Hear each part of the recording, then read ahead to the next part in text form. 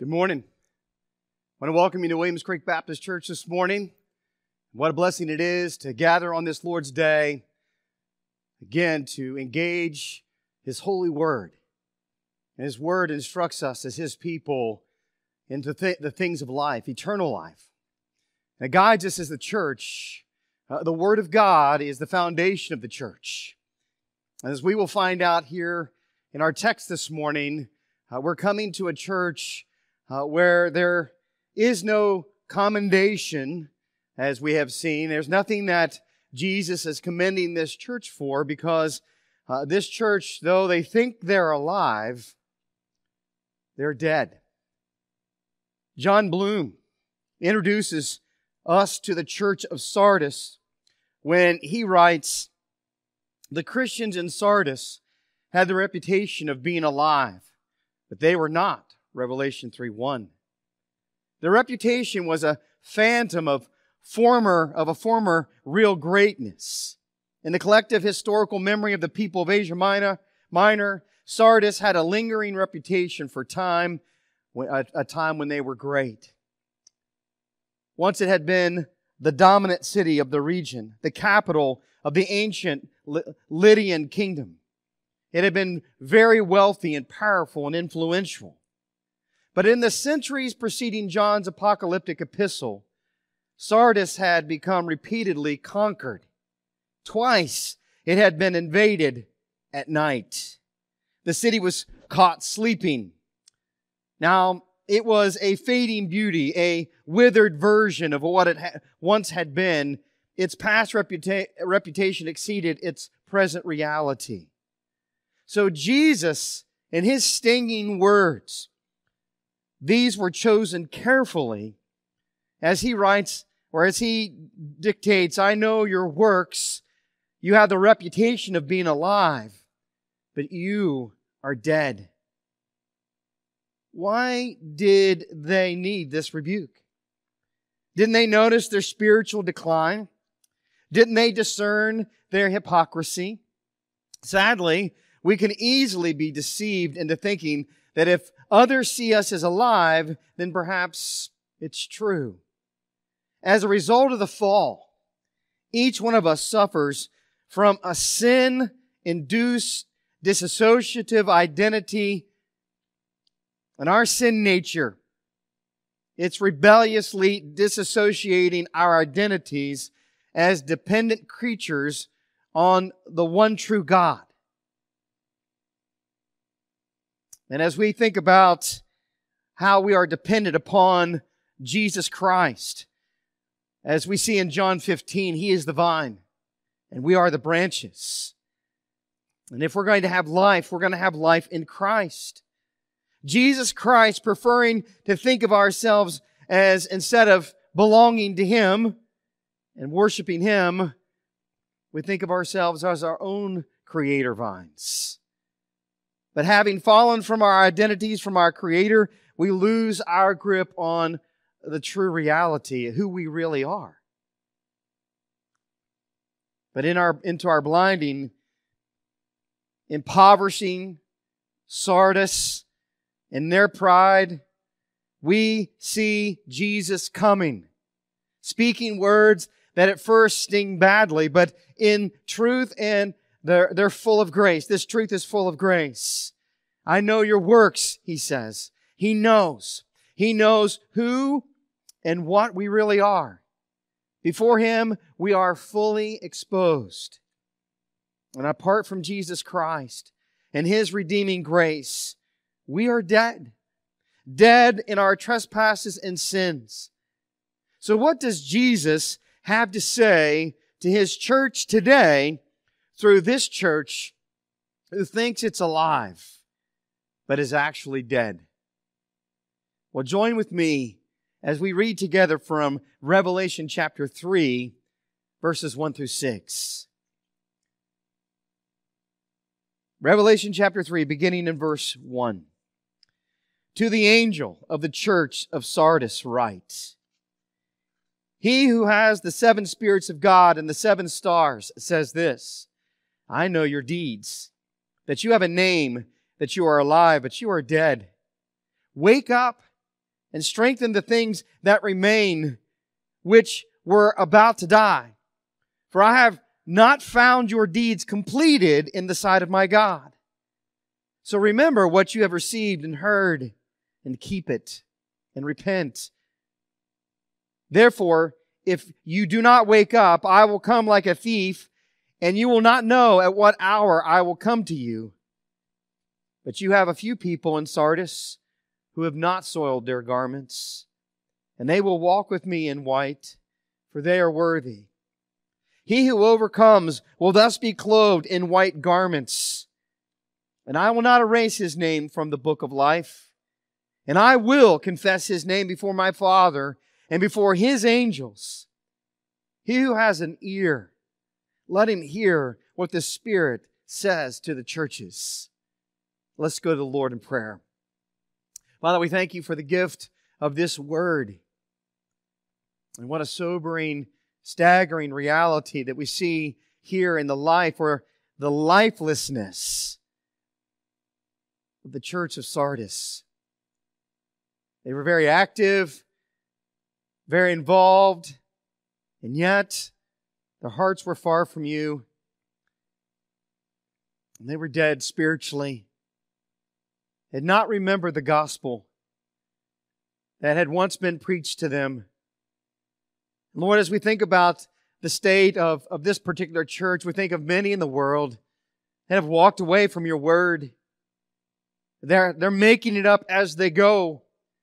They're blaming it on the movement of the Holy Spirit, directing them to do things that are just completely contrary to your word. And we know that the Holy Spirit would never do that. And so, Father God, I pray that you would speak to us in this hour, that by the means of your Holy Spirit, that we'd have great understanding and insight. Lord, if there is any way in which we are declining and falling away in terms of our faith, Father God, we pray that you would bring that to mind and to heart, and that, Lord, that there would be repentance. And Lord, if there is one here today and that hears this message, that they would come to Christ. Maybe for the first time they're hearing the words of life. That by your Spirit you would awaken them, make them alive together with Christ. We love you, Lord. Thank you for the gift of this word. Thank you for the warnings and the encouraging words to those who remain faithful and overcome. So, Lord, we come before your word to be counseled today. It's in the name of Jesus Christ I pray. And amen. And again, here we are, the fifth letter. And we find that Jesus is dictating through John to the 7 churches in Asia Minor. And this letter is the letter to Christ Church in Sardis. And there is no commendation. Typically, we see from the introduction, as he is writing his letters to the churches, he immediately addresses them. He addresses the letter to one of the leaders, or the pastor, the shepherd at the church, and then he immediately goes into some commendable things, some things that he is honoring them with. There is nothing here that Jesus is doing. He goes straight from the introduction of this letter to his church in Sardis to the condemnation of his church here in Sardis. And finally, he speaks of a few people at the end of the text that are holding on. They are overcoming. He finds life in them. He finds his life in them, and they are faithful. And so we have this exhortation of Christ's church in Sardis. And again, this is the grace of our Lord and Savior Jesus Christ to confront his church, to bring his judgment to bear, beginning with his house, so that we would turn to him and continually turn to him from our sin and seek repentance from our sin and forgiveness. And that we would not continue to walk in sin, but even where we fall and stumble, that we would turn to Christ. So we begin here with the letter to Christ's church in Sardis. And Sardis, as we note, is one of the 7 churches that is in the territory known as Asia Minor. And John MacArthur, he offers a short description here of this city. He says the story of Sardis is the story of degeneration. 700 years before this letter to Sardis was written, it had been one of the greatest cities in the world. And by the time the letter is written, it had decayed and decayed and decayed. It still has a little bit of importance. Today, it is a pile of ruins near a little village called Sardis. But once it was the glory of the Lydian Empire. Once Croesus, its greatest king, expressed himself with unlimited luxury and wealth. It is the ancient capital of the Lydian kingdom. And this city used to be called Hyde in the early years and came to be known as the city of Sardis. Somewhere around 1200 years before Christ, it took its place in prominence as the capital of the Lydian kingdom. The city endured many wars, usually victorious because of its geographic location. Eventually, though, the wartime sort of dissipated because of the Pax Romana, that is the Roman peace that was declared under Rome. And it's during that time it became a city known for wool, working with sheep, and a center for dyeing of wool, and it was a garment center. By the middle of the 6th century BC, the city attained such a high level of respect that when its downfall came at the hands of a little-known enemy, the Greek cities received the news of it with disbelief. Despite an alleged warning against the self-satisfaction by the Greek god whom he consulted, Croesus, the king of Lydia, initiated an attack against Cyrus, king of Persia, but was soundly defeated. Returning to Sardis to regroup and rebuild his army for another attack, he was pursued quickly by Cyrus, who had laid siege against the city. Croesus felt utterly secure in his powerful, impregnable situation because he was atop this Acropolis, 1,500 feet high, and he foresaw an easy victory over the Persians. After retiring one evening, while the drama was still unfolding, he awakened to discover that the Persians had gained control of the Acropolis by scaling one by one the steep walls. This happened in 549 BC. So secure did the Sardinians feel that they had left the city that this means of access was completely unguarded, permitting the climbers to ascend unobserved. It is said that even a child could have defended the city from this kind of attack by watching that one area where the wall could have been scaled, but not so much as one observer had been appointed to watch that side because it was believed inaccessible. But the city was conquered. Now, it was only about 30 miles southeast of Thyatira. It was in the fertile Hermus Valley. It had some famous men who came from there. Thales, the first Greek philosopher. Solon, a very wise legislator. Xerxes, the great general. And even the ever-famous Aesop, who wrote all those fables that we learned in our childhood. So Jesus is writing to the angel, that is the pastor, elder, messenger of the church of Sardis. We see that over and over again. The introduction, it is directed, this letter is directed to the pastor, the leader of the church, the elders. And Jesus, once again, is identifying himself as something, as a description from chapter 1. And we see here he identifies himself as he who has the 7 spirits of God and the 7 stars. We've already noted that Jesus is the one who has the 7 spirits. We've already looked at this. He identifies himself as one who possesses the Holy Spirit, who is the Spirit of God, the Spirit of Christ. The Holy Spirit is one of the 3 in terms of the Godhead. God the Father, God the Son, and God the Holy Spirit. And we've already understood this to identify God the Son with the work of God the Holy Spirit.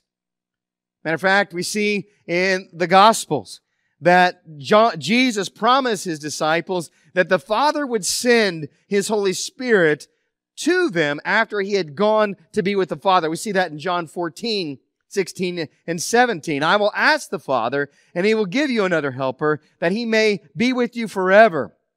That is the Spirit of truth, whom the world cannot receive because it does not see Him or know Him. But you know Him because He abides with you and will be with you. Now of the Holy Spirit, Jesus would declare in John chapter 6, verse 63, that it is the Spirit who gives life. The flesh profits nothing. The words that I have spoken to you are spirit and are life. And so it's a very specific title that Jesus refers to Himself here in terms of the recognition of the Spirit who gives life. And Jesus confirms that those who would enter His kingdom must be born again. The term is regenerated or made alive. And Jesus answers a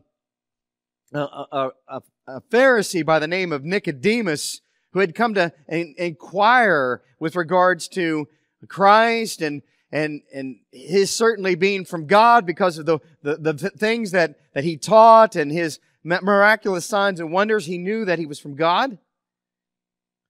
And as we see Him engaging Nicodemus, He's engaging him with regarding a question about entering the kingdom of God. And He says, truly, truly to Nicodemus there in John chapter 3, beginning verse 3, I say to you, unless one is born again, that is made alive, new birth, he cannot see the kingdom of God. Nicodemus said to him, How can a man be born when he is old? He cannot enter a second time into his mother's womb and be born, can he? Jesus answered, truly, truly, I say to you, unless one is born of water and the Spirit, he cannot enter the kingdom of God. That which is born of the flesh is flesh, and that which is born of the Spirit is spirit. Do not be amazed that I said to you, you must be born again. The wind blows where it wishes, and you hear the sound of it, but you do not know where it comes from and where it is going. So is everyone who is born of the Spirit. They are alive. They are made alive spiritually by the means of the divine intervention of the Holy Spirit. So Jesus is identifying Him with the seven. He is the one who is with the Holy Spirit, who is the giver of the Holy Spirit. The promise, He is the one who is promised by Christ from the Father. And He came. We see that in Acts chapter 2 on what is known as the day of Pentecost, the arrival of the Holy Spirit to indwell the church. But secondly, He identifies Himself also as the one who has the seven stars. And again, we recognize the seven stars as the seven angels who are the seven messengers or seven pastors of these churches. And He says that He not only possesses this relationship, ongoing fellowship and work side by side, God the Father, God the Son, God the Holy Spirit. God sends the Son, and through the Father, Jesus sends the Holy Spirit. I mean, their work is interconnected with regards to that oneness. And so, this is the one that not only possesses the seven spirits, as the Holy Spirit is described as, but He also identifies Himself as the one who holds the seven stars in His hands. Again, these are the seven messengers or the seven leaders or the seven pastors of the churches. And the fact that He holds them in His hands means that these messengers belong to Jesus, and they are given to the churches to shepherd and teach those who belong to His church. Ephesians chapter 4, verses 11 through 16. So Jesus identifies Himself, the Lord, as the one who possesses the fullness of the Spirit and who possesses the pastors, that is the shepherds, the elders, the ministers, the leaders of the church. And Jesus is the one who gives the Holy Spirit to the church, who is the giver of life. of new birth. And He has given the Word of life, and He enables us to understand the Word that gives life. God's Word is life-giving, and it's life-changing and life-transformational. Faith comes by hearing, hearing by the Word of God. We are made alive together through the Word of God, by the means of the Holy Spirit, the work of God in Christ.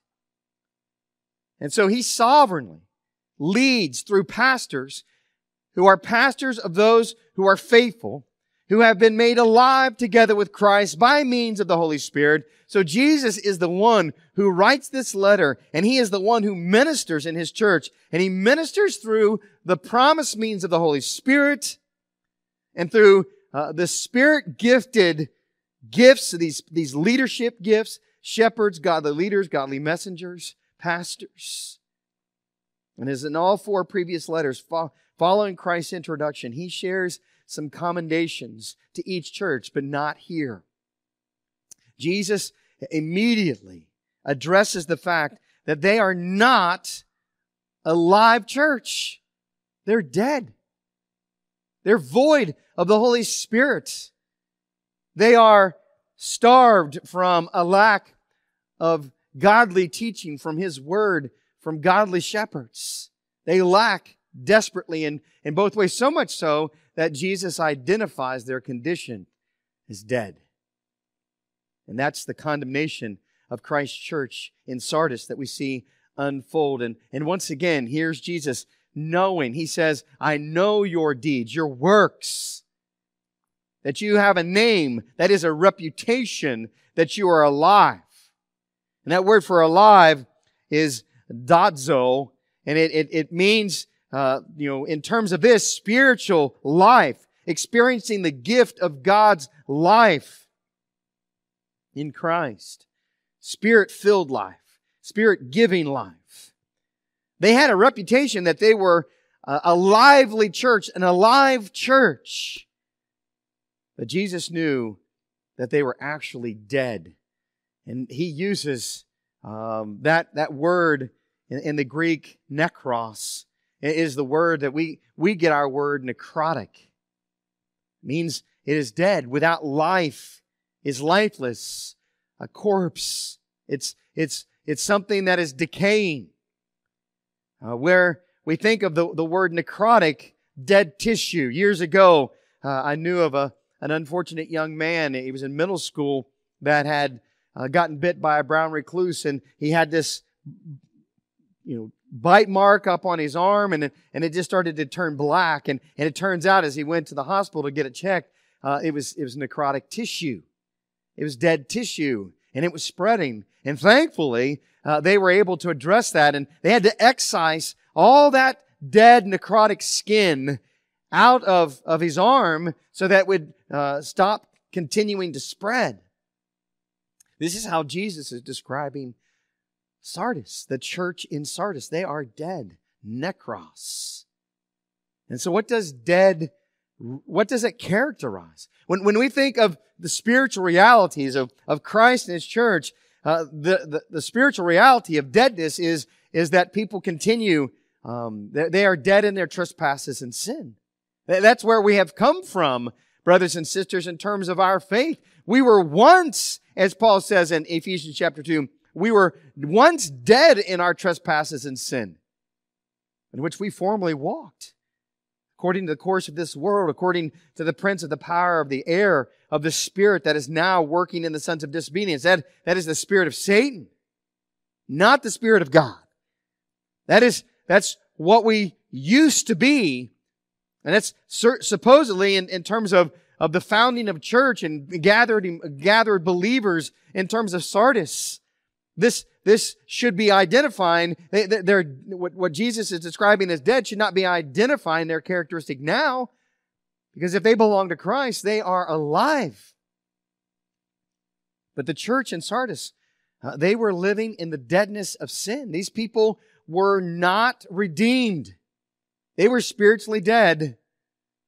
They were just a gathering of unbelievers, of sinners, unsaved, unrepentant sinners that were gathering in the name of God. But they were certainly honoring God with their lips, but not with their hearts. Their hearts were far from the Lord. So what does it mean to be truly alive? Spiritually. That God makes us alive together with Christ. That's what separates us from the world, from worldliness, from ungodliness and unrighteousness. In Ephesians chapter 2, verse 4, but God, being rich in mercy, because of His great love with which He loved us, even when we were dead in our transgressions, He made us alive together with Christ. By grace we have been saved. And He raised us up. Resurrected us spiritually from deadness in sin to life in Christ with Him. And so MacArthur rightly clarifies that the church, by definition, is to be a place that is identified as alive. It is a place where God lives, where Christ lives, where the Holy Spirit lives, where believers are alive. They've been given life, new life in Christ. New birth by means of the Holy Spirit, made alive together by God in Christ. And so a church is to be the fellowship of those who possess eternal life. In Him is life, John declares in John's first gospel. In Him is life. And if you're in Christ, you're alive together with Him. But Sardis, they looked like they were alive and fruitful. People looked at them, wow, look at that church. Look at how dynamic they are and how vibrant they are and how big they are. But they were not alive. Jesus condemns them because they were dead. They were living in the deadness of sin, far from God's Word, void of the Holy Spirit. It looks very much like what Israel, how Jesus describes Israel during His time of earthly ministry. We see in Matthew chapter 21, we see in verses 18 through 19, this illustration, a real life illustration of a fig tree that had leaves, and it should have been fruitful. It was in fruitful season, but there was no figs on it. And listen to what Jesus, He shares here in Matthew chapter 21, 18 and 19. Now in the morning when He was returning to the city, He became hungry. Seeing a lone fig tree by the road, He came to it and found nothing on it except leaves only. And He said to it, no longer shall there ever be any fruit from you. And at once the fig tree withered. It was dead. There was no fruit. There was no example. There was no witness on that tree of life. And it's sobering to remember the context of Matthew 21, that when this occurs, what happened just prior to this? Well, we find there in Matthew 21, it begins with what we know in the Scripture as the triumphant entry of Christ, where countless people hailed the arrival of Jesus as the Son of David, the Blessed One who had come in the name of the Lord, the Prophet, the Messiah, their King, as He was coming in to Jerusalem on the foal of a donkey. And they were waving palm branches and declaring Him, and some even looked at Him as the King, the King that they had long been awaited for. And yet, as Jesus arrives at the temple in Jerusalem, He finds people buying and selling, money changers taking advantage of people, gouging prices. And they had made and turned His Father's house, He declares, into a den of robbers, when He says it should have been a house of prayer. Well, the chief priests, they were indignant at Jesus and what Jesus had done at that moment. He started cleansing the tables, or cleansing the temple and running the money changers out of there and turning up the tables and the money, and animals were scattering everywhere, and the chief priests were beside themselves. The children were praising Him as the Son of David, even there in the temple, but the chief priests, they did not believe that. They scoffed at that. They were angry at His treatment there in the temple. And so following these realities and in terms of his arrival in Jerusalem and this godlessness that's going on, this den of robbers that they had made the temple in, the chief priests who were indignant and could not stand, hated and despised, would later conspire to put Jesus to death. They did not believe that he was the son of David. They rejected that. It's after this that Jesus comes to this lifeless, fruitless fig tree that illustrates, symbolizes the true condition of his people Israel. They had a reputation as living as God's people, as keeping God's word. But sadly, they would draw near to God with their words and honor Him with their lip service. But they removed their hearts far from Him, and their reverence from Him consists of tradition, learned by just rote. They were just going through the motions. And that's from Isaiah 29:13. And then that is as much describing the condition of Sardis. No fruit, no spirit, no obedience to the word, no life. Marcus Lone, he writes that the congregation in Sardis was the very reverse of the church in Smyrna. Smyrna was put to death. In other words, they were being martyred. And Jesus promised them that even though you're going to die, you're going to be put to death, you will live. Because they believed. They went faithfully in martyrdom and did not denounce Christ. They confessed Him to their death. But Sardis, they appear to be alive. And yet Jesus, knowing their hearts, they were dead. So the church of Sardis has been found for the majority of those who were there in the church to be dead, filled with unbelievers. No presence of the Holy Spirit, no presence of godly shepherds. For whatever reason, they were devoid of the Spirit and devoid of Spirit-filled godly teaching. And so the church, He condemns as dead. But in the midst of that, in the midst of that condemnation, Jesus commands the church in Sardis to wake up. Awaken.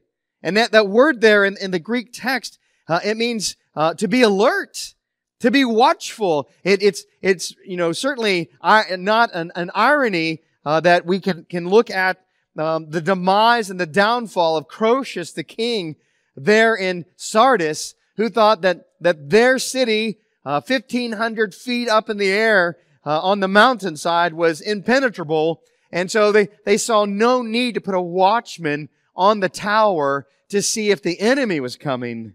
And that's exactly what Jesus is saying. That the enemy has taken this church. And He's telling them, awaken, be watchful, be alert. Why would Jesus tell them to be alert now? Well, because an enemy, He's not telling them to be watchful of the enemy that is coming. They've already succumbed to the enemy of the world. No, He's telling them to be watchful, be alert for His coming. And we see that back in the Gospels. For instance, Matthew chapter 24, verses 42 through 44. Therefore, be on the alert, for you do not know which day your Lord is coming. But be sure of this, that if the head of the house had known at what time of the night that the thief was coming, he would have been on the alert and would not have allowed his house to be broken into. For this reason also you must be ready, for the Son of Man is coming in an hour when you do not think He will. That's exactly what Jesus is telling them here. He's telling them to wake up. Hear what He has to say. I mean, this is God's grace on this church to return to Him. That there would be some in the midst of that body that would turn and repent of their sin, this deadness in sin. And He says, strengthen the things which that remain, which were about to die. And you begin to think about that, strengthen the things that remain. Well, what remains? Well, we'll find at the end of this text that there are some faithful that remain. And He is instructing them. And we see how He will instruct them to continue to be overcomers in Christ. He tells them in verse 2 that I have found your deeds, I have not found your deeds completed in the sight of God. Jesus, He knew their deeds, their works. They may look fruitful to the world. Hey, look at that vibrant, happening church. But they are fruitless and dead before Christ. So what deeds, what works is Jesus talking about? Well, at the basic level, the lowest common denominator is the foundation of the faith itself. We are to be built upon the foundation of the apostles' teaching. That is the gospel, the scriptures, the word of Christ. And they were far from that. And Jesus declares in the very same passage of Ephesians where He's describing how we were once dead in our trespasses and sins and under the spirits of this evil age, not under the Holy Spirit, that God made us alive together with Christ by the means of His Holy Spirit through new birth. And He set us with Christ in the heavenly places. That's where our citizenship is.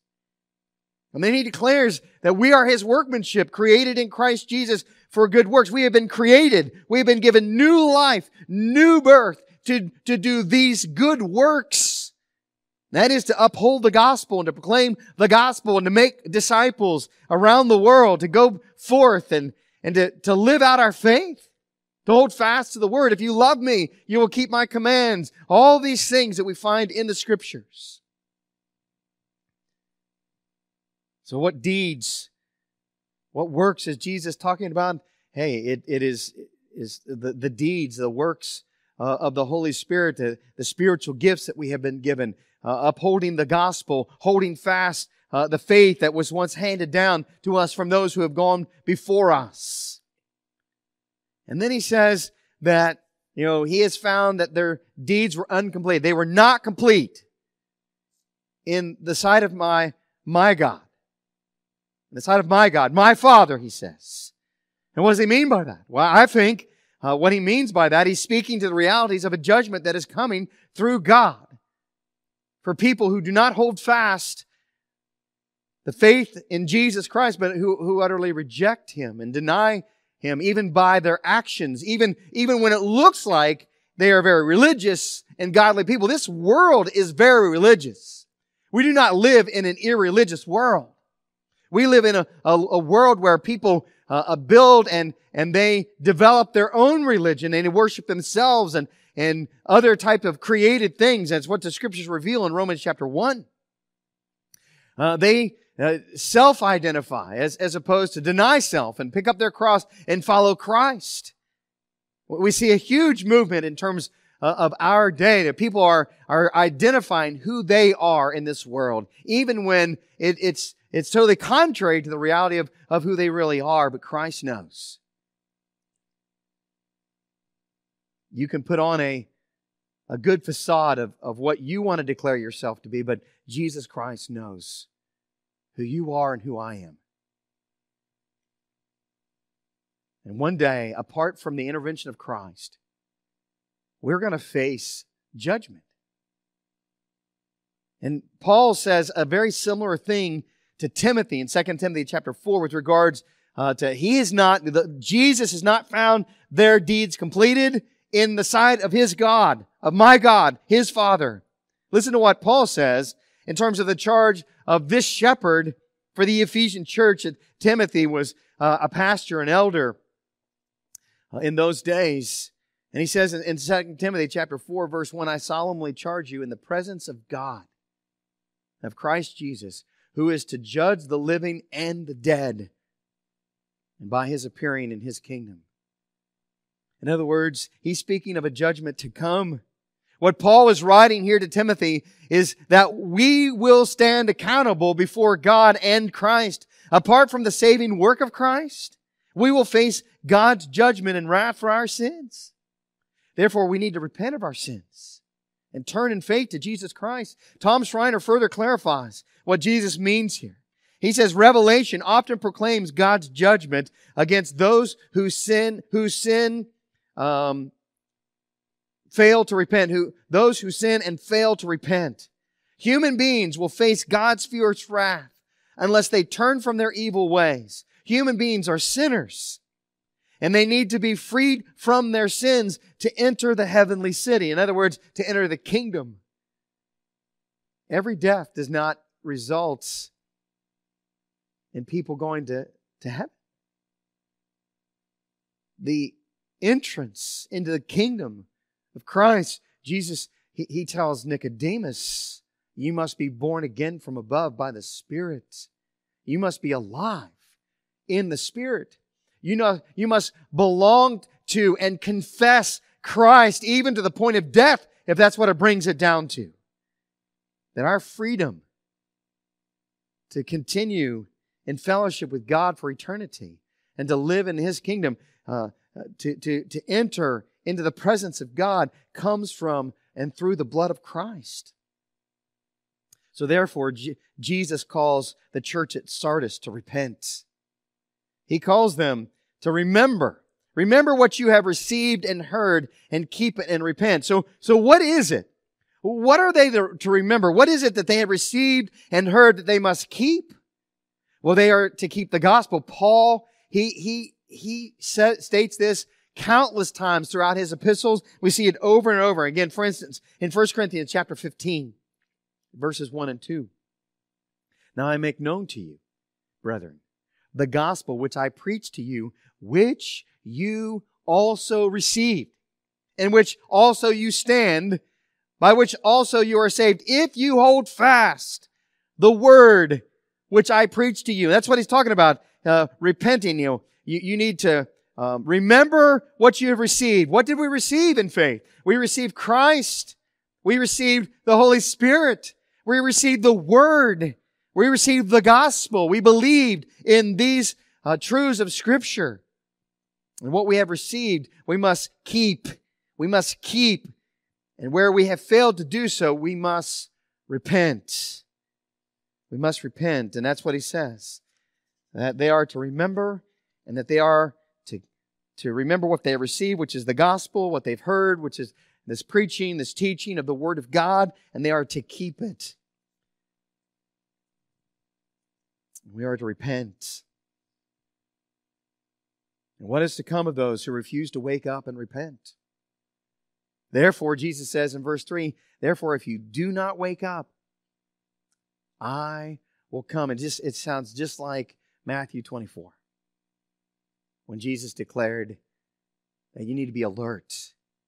Wake up, be alert, be watchful, get on that tower and look.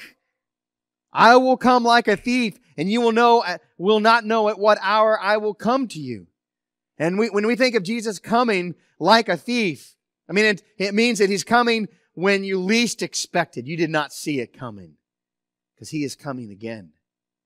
And now is the hour of salvation. Now is the time to repent. Schreiner notes the warning of Jesus in every letter to those who refuse to repent. He says the necessity of believers overcoming can only be described as repentance. If believers fail to repent, Jesus will remove their lampstand. That is, He will remove them as a church. Remove their church. The sharp sword of judgment will be wielded against those who refuse to repent. Revelation 2:16. And this happens. Jesus says in Revelation 19 that when He comes again, He's coming to wage war, to judge and wage war against those who stand against Him, who reject Him, who say, hey, we spoke in your name. We said, Lord, Lord. And in Matthew 25, He says, I never knew you. I never knew you. Those who stubbornly persist in sexual sin.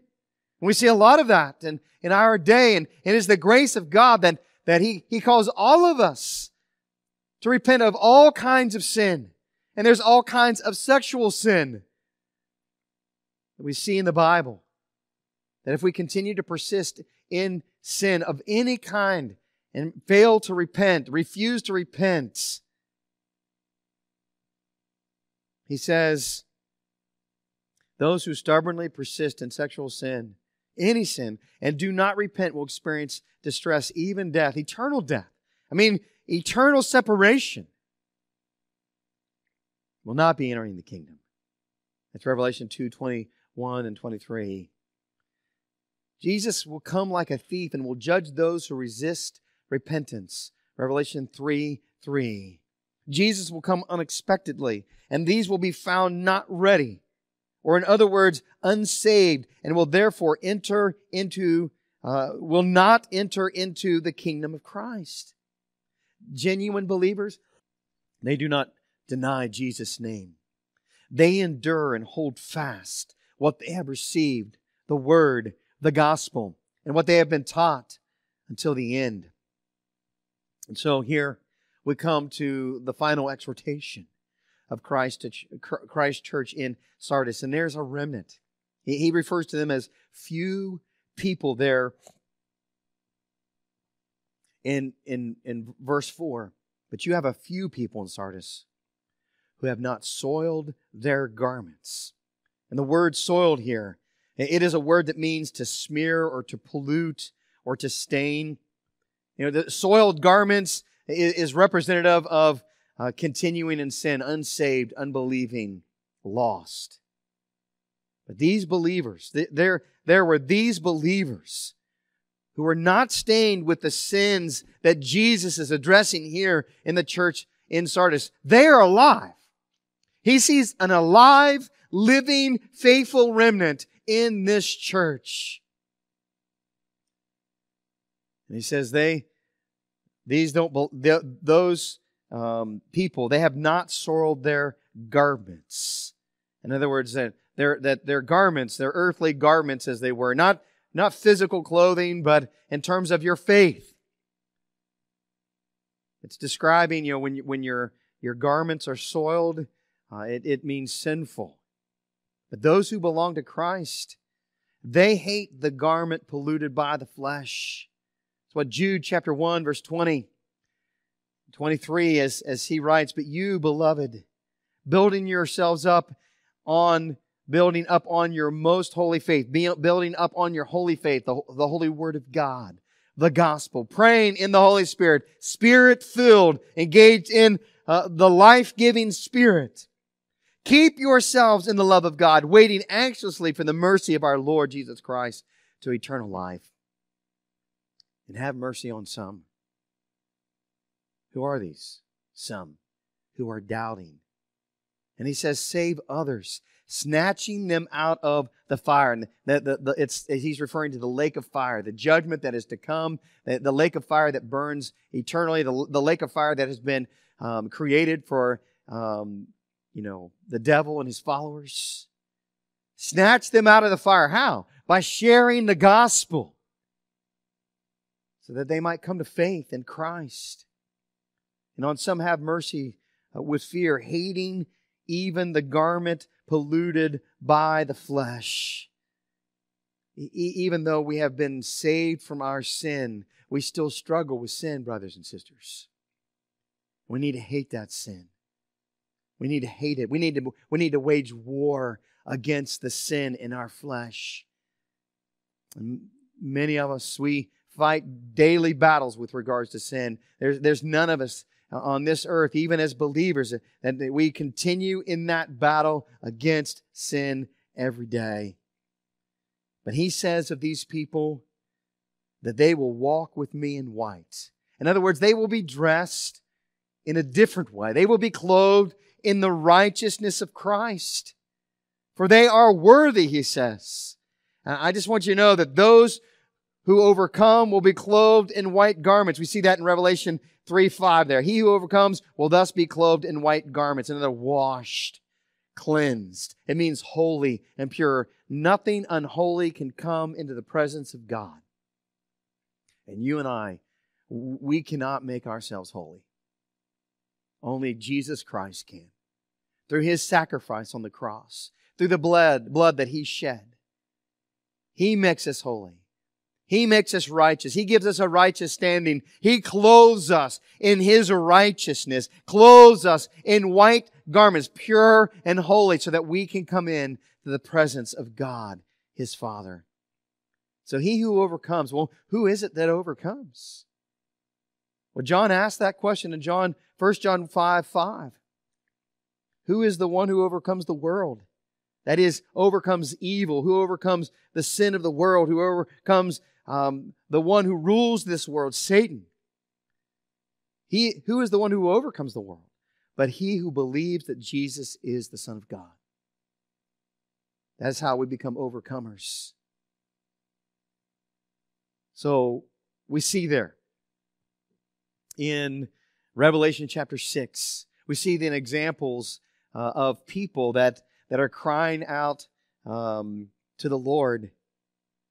And these people are martyrs. And they have been martyred during the tribulation because of their testimony. They did not love their lives more than they loved Christ. And they maintained their testimony. They endured even to the point of martyrdom. And it says there in Revelation chapter 6, verse 9, that when the Lamb broke the fifth seal, I saw underneath the altar the souls of those who had been slain because of the word of God, and because of the testimony which they had maintained. And they cried out with a loud voice, saying, How long, O Lord, holy and true, will you refrain from judging and avenging our blood on those who dwell on the earth? And in verse 11, and there was given to each of them a white robe. And God promises, as it continues on, to vindicate them. But this white robe means that they are welcome into the presence of God. They are holy, pure, have been made so by the Lord. And how have they been made so by the Lord?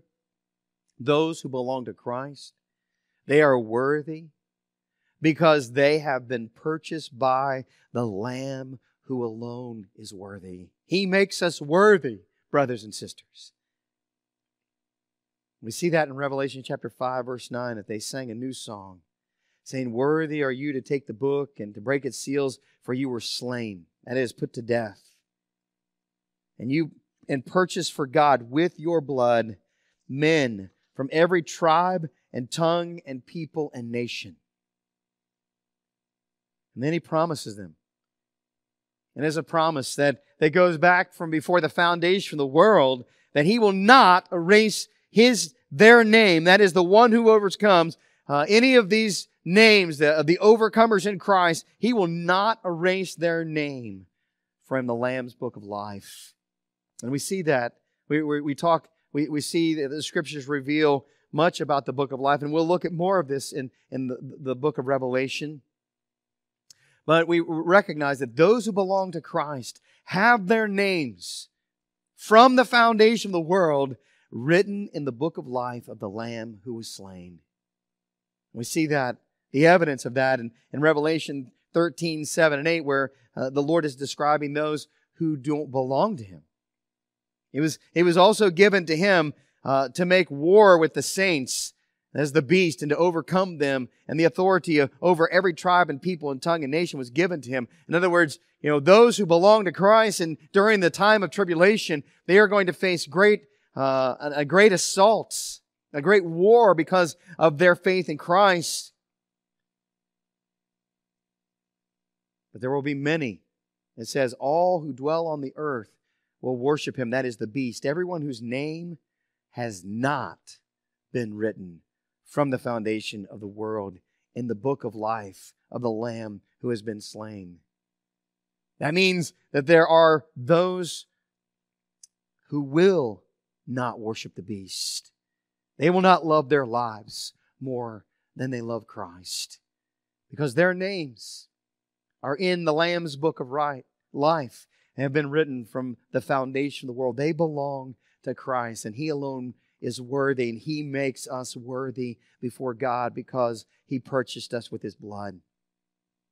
And then He goes on to say, even more profoundly, that I will confess His name before my Father and before His angels. It's exactly what Jesus says in Matthew 10:32. Therefore, everyone who confesses me before men, I will also confess Him before my Father who is in heaven. And what does He mean by that? Well, what He means is that He will confess those who belong to Him as His own. He's with me. He is mine. He is one of my sheep. He's counted. He will confess our names, brothers and sisters. Those who belong to Christ, He will confess us before the Father. Entrance. There's no way that we'll enter into the kingdom of heaven, that we will come before His Father in heaven apart from coming through Christ. And that's what Jesus declares in John's Gospel, chapter 14. I am the way, the truth, life. No man comes to the Father but through me. He speaks the truth. He testifies. You and I, if you are an overcomer, if you're a believer in Christ, if you've been made alive together with Christ, all those things describing what it means to be truly born again by the Holy Spirit, then He will confess us before His Father and His Father's angels. His angels, my Father, and before His angels. Therefore, He concludes, just as He does with each letter, he who has an ear, let him hear what the Spirit says to the churches. This letter has been written to Christ's church in Sardis, but it is a letter to us as well, brothers and sisters. It is a letter to all the churches throughout all the ages. And this church has been playing church. This church has been pretending to be a church. This church pretends to confess God and praise and worship God. They are not alive in Christ. They are dead. Jesus indicts them. And He condemns this church in Sardis, and there is a remnant. There are some who have not soiled their garments with the sin of unbelief and the continued persistence in sin.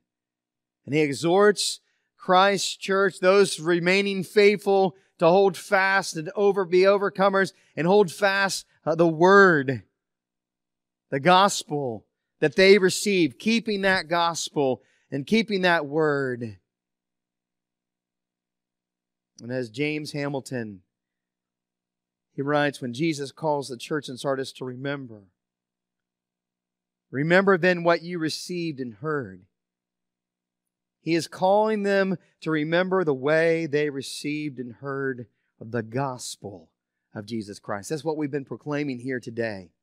The gospel of Jesus Christ, who was slain for sinners and risen from the dead to accomplish salvation for those who would believe in Him. Jesus calls the church in Sardis to remember the gospel, to keep it, to repent. We must repent, brothers and sisters, from any way that is anti-gospel, that is anti-Christ. Any way that we continue to persevere in sin instead of faith. We must hate our sin and make war on sin. We have been redeemed from our sin. We are more than conquerors in Christ, who has purchased us from our sin, purchased us with His blood. And in this context, in view of the promise to confess them before the Father in Revelation 3:5, and in view of the way that seems to reflect what Jesus says in Matthew 10:32, keeping the gospel amounts to confessing Jesus before men. Therefore, Jesus calls upon the Christians in Sardis and all Christians throughout the ages to repent of their avoidance of confessing Jesus and keeping the gospel. We must hold fast the name of Christ and the word of Christ. Perhaps you're here on this day hearing this message, and you have not openly embraced the gospel of Jesus because you're afraid of what your family will think, or you're afraid of what it will do to your reputation. Maybe you think that you'll be okay drifting through life loosely associated, loosely connected with the church, avoiding an open confession of the name of Jesus. According to Jesus, That is not life. That's death. And if you will not openly confess Jesus as Lord, He will not confess you before His Father.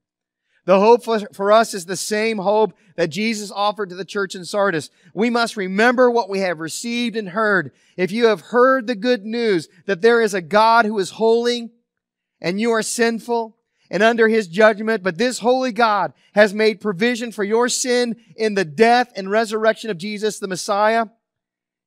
And even if you are someone who has never heard that before and you're hearing it now, this is the good news. Believe upon the Lord Jesus, and you will be saved. Live on it. Keep this gospel. Repent and turn to Christ. Father, we thank You for the gift of Your word. And we thank You for the testimony of John, the witness of John, and the letters to the Christ churches. Lord, Your churches, these 7 churches, and just how instructive they are for us for our day. And we pray for Your church in our day, our church and churches throughout this world, that we would not be categorized or declared dead upon arrival. But Lord, that we would be alive in faith, in Your word, holding fast Your confession that You are the Christ, the Son of God, holding fast Your word and upholding that word to this world and calling. Lord, we call upon those who are hearing this message today to turn to You, and that by Your Spirit, that You would awaken them to new life. And they would be experiencing new birth. And that one day we will all be gathered together in Your kingdom.